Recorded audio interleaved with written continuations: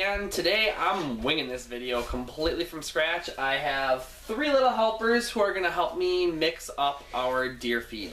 I got a call from the guys up north that I hunt with saying we need more feed mix up there, so I figured it would be a perfect time for me to show you how not to do deer feed. So many guys just dump out bags of corn. Corn by itself is terrible, especially in northern Wisconsin, because there's nothing else there for protein. Corn's great for carbs, and we're going to mix corn because corn and the carbs help the deer with their energy sources, but corn alone will actually hurt your herd over the winter more than it will help your herd over the winter. From there, I also take the corn, I mix in some soybean meal. Soybean meal is about 50, not quite 50% crude protein. So the protein is going to help your bucks replenish their protein after a very hard rut. It's going to help your does with getting a good start on your fawn production in the spring and their lactation in the spring. And it's also going to help your bucks. Not only are they going to recover faster, but if they have that protein in their diet, they're actually going to grow antlers even faster and sooner in the spring, and they're going to grow larger antlers in the spring. To complement that, I usually put in something sweet to help draw. A lot of times I use apples. In this case, I'm adding mineral. I have a half a bag of the InfRACKtion mineral left.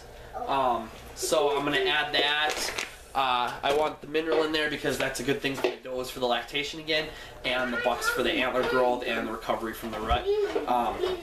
What I do is I take molasses and I pour molasses in there, and when I pour the molasses in, the mineral sticks to the molasses really well. So we're turning it into a great kid project because we turned around and we took 2-liter bottles and we cut the tops, and I let the kids mix the feed with the bottle tops. So I'm going to put you guys on pause, give me a chance to do some editing, and then we will come back and get this taken care of on feeding it together. We are back, and as I said, I was going to have my little helpers help me. The best part is you can use this as a teaching experience. You can teach the next generation of hunters how to A, do it right, and B, the reasons behind why we're doing what we're doing. Lily, why are we using the corn? What does it give the deer? Energy. Okay, dump a bucket or dump a cup in. You can dump the whole thing in, honey. Just dump it in. Okay, Maggie, why are we using the soybean meal? We're using the soybean meal for protein.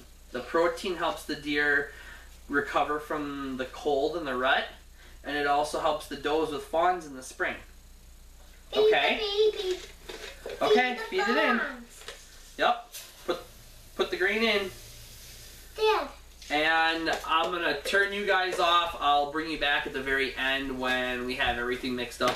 I don't think you need to watch an hour video on us scooping this in here, but the kids are going to have fun, so I'm going to let them have their fun, and we're going to get back to it, and I'll show you the finished product. And any of you that have watched any of my previous films before know one thing: my kids love molasses.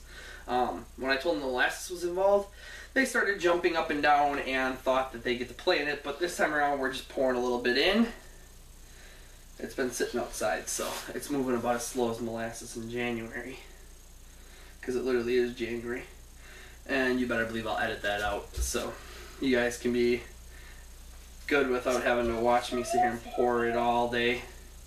But get a little bit of the molasses in there. It helps the mineral adhere, and it kind of sticks to the mineral, which makes it a little easier for the deer to get it.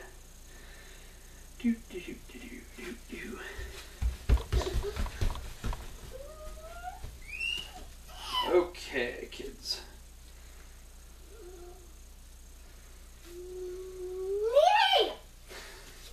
I'm so excited about molasses. I love it. Yeah, I know. It's like your favorite deer food stuff to play with. So, we'll turn you back off and we'll get you back in just a little bit when we're actually done mixing the rest of it. But I did 3 scoops and went from there. Hey Nate, what do you think of what your sister's poured in there? Nate, look. What do you think? Wow.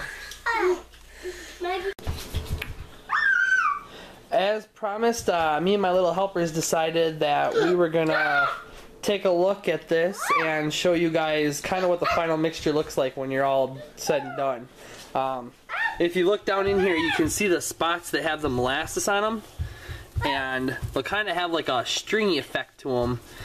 That right there, especially in the northern states when it hardens up, is a great thing for deer to eat, and that's why I pour the mineral right on top of that, because they'll chew into that and then they'll get not only the feed, but they'll get that big heavy hit of mineral, which is very beneficial for them. If you have any comments or questions, leave them below, and thanks for tuning into it.